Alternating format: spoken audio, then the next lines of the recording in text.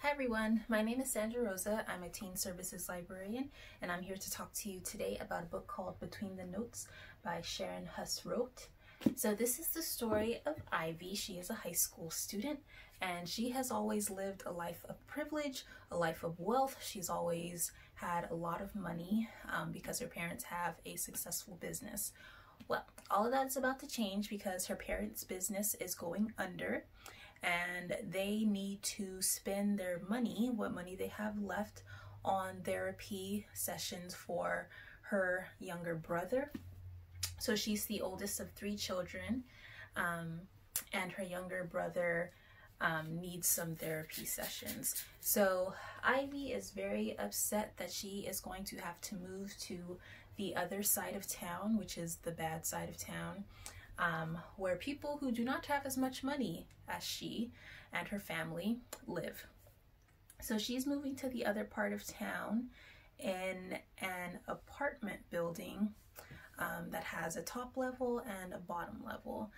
And she is actually now next door neighbors with a boy named Lenny, who is kind of the bad boy at her school. So her school has kids coming from the good part of town where she used to live and the bad part of town where Lenny lives and where she now lives. So one of the things that happens when she moves is that she has to leave her piano behind. Now if you notice on this cover right here, this window is piano notes, piano keys. I think that's a pretty cool detail. Anyway, so she has to leave her piano behind, and it's one of the many things that makes her upset that she has to move to the other side of town. So she tries to keep her new living situation, her family's new financial situation, a secret. There's only one person who knows, and that's her best friend Risa. And she swears Risa to secrecy. So she starts going back to school. She would usually take a school bus if she's now living in this part of town, but she doesn't want to take a school bus. The kids from the other part of town, the rich part of town, call it the state pen bus, the state penitentiary bus, because it's going to the jail.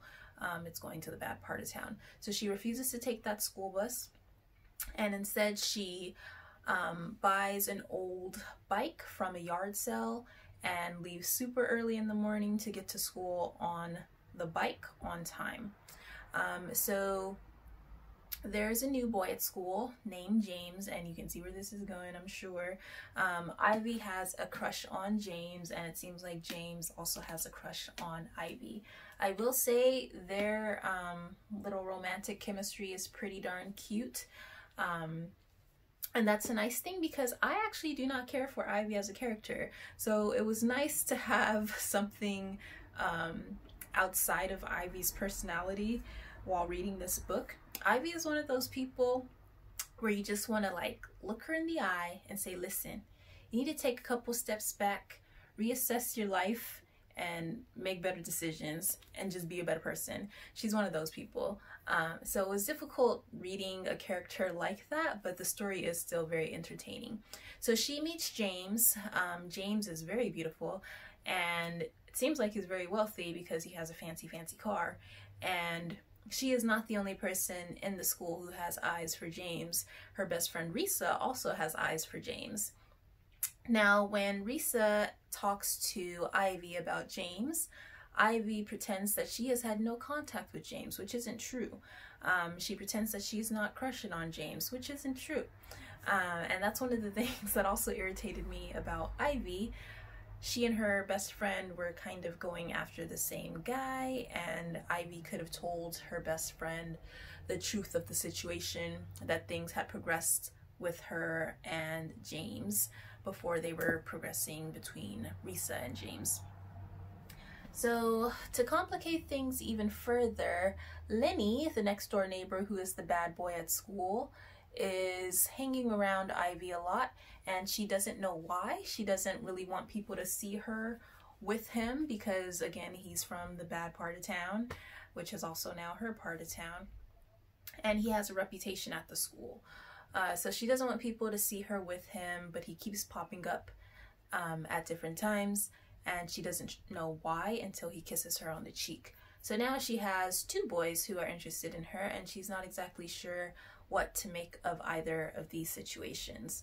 So this is an interesting story because it's about somebody who went from living a life of luxury to not having very much and having to do things that she's never done before. It's a story about somebody who's trying to keep secrets from her friends so they don't know what her new living situation is and her new financial situation is. It's a story about somebody who is juggling different emotions, different romances. And it is a good read, even though I did not care for Ivy as a character. She does have some development, but reading her was very annoying for me. I had to do it in doses. This was not a speed through kind of a book for me. It was definitely one of those ones where I was like, I want to know what's going on. I want to know Ivy's story, but I also don't feel like dealing with Ivy. So it is a good read. I would highly recommend it. It's Between the Notes by Sharon Huss Roat. Thanks.